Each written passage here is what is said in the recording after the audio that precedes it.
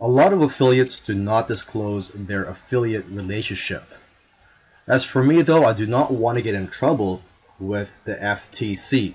So what I recommend people to do is to disclose verbally and in text, which is in the description of your video. Disclose the relationship that you have with the product that you're talking about in the video.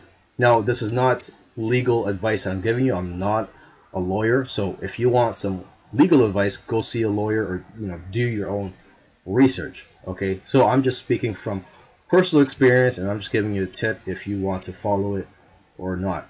Now, when you are disclosing your affiliate relationship, try to be positive about it and try to mention it first thing or early in the video, not at the end, so it doesn't seem like you're trying to hide something. Okay, and as for disclosing it in your description, you could put it at the bottom. Okay, and I provided a sample disclaimer that you could put in the bottom of your description. As you can see here, I'll just read it for you. It says, a disclaimer: this video and description contains affiliate links, which means that if you click on one of the product links, I'll receive a small commission. This helps support the channel and allows us to continue to make videos like this. Thank you for the support.